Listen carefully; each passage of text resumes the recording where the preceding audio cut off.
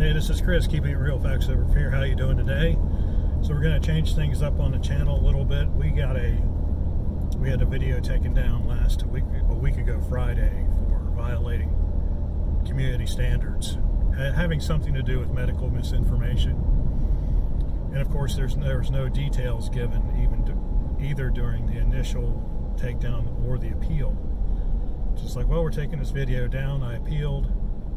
And about 7 hours later, I got an email saying your appeal's been rejected. Sorry if you get blah, blah, blah, the usual. And so, since this is Lee's channel, Keeping It Real is actually her channel. She's the one who started it.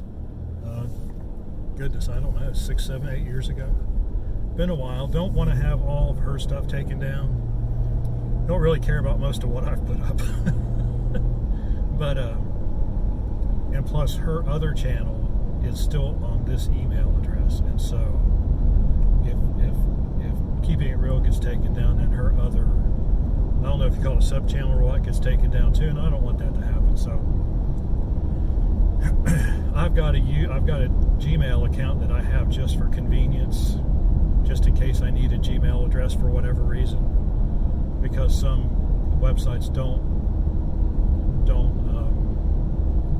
think my fast mail address is valid for some reason. And so, you know, I run into that from time to time with websites.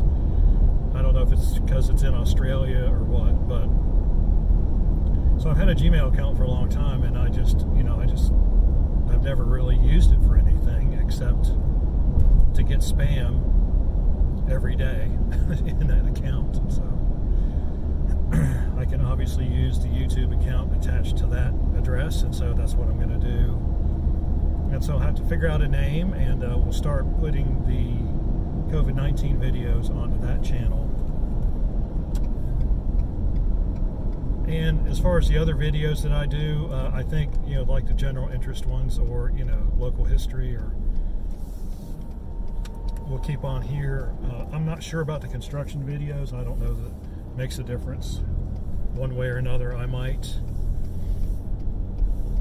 keep putting construction videos on there and then alter them slightly to put on that channel as well. So we'll see how that goes, but I will.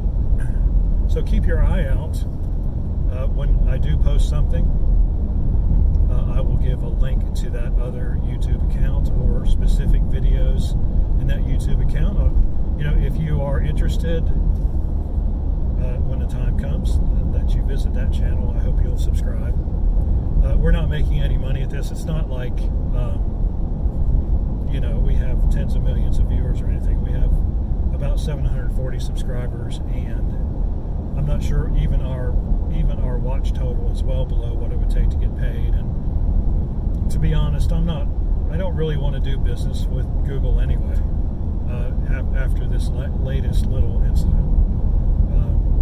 But I'm more than happy to put videos up, because I think that having COVID-19 videos that deal with, and I'll probably just stick to more things of a statistical nature and let the viewer figure things out for themselves rather than spoon feed them information. I mean, y'all are pretty smart, so, you know, I don't think I need to say every little thing.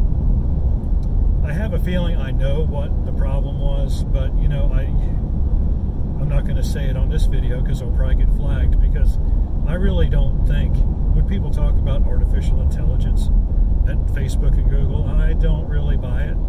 You know, these algorithms and blah, blah, blah. I think most of it's just a simple keyword search. And if they find 2 keywords in the same video, then they latch onto it. And maybe a human being actually looks at it. I doubt it. Not with all the millions of videos that are on YouTube. And so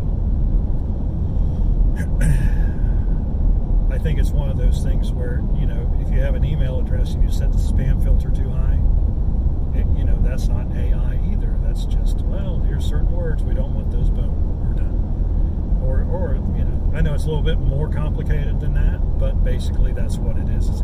It's not like there's this machine that's smart enough to know the difference, or can, you know, understand context, or can read, or can understand, or can think. I mean, we're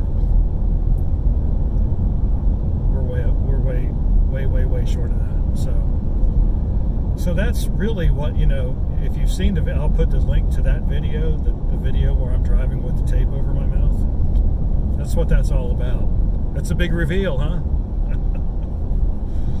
All right, been a somewhat frustrating experience, but we will carry on. And, you know, I've been thinking about going over to Patreon and doing something. I'm not interested in making money, and so I'm not sure that their model really is suitable for me or them, actually. I don't know. I still have to look into it. And of course, we could always do just email addresses. A lot of people, you know, I don't know. Might try it, though, you know. We'll see. We'll get the channel situation figured out first, and then we'll move on to these other tertiary issues. I like using words that sound cool. Tertiary, you know, it kind of sounds like what it means. Yeah. Okay. I digress. Hope you're having a great week. It's hot out there.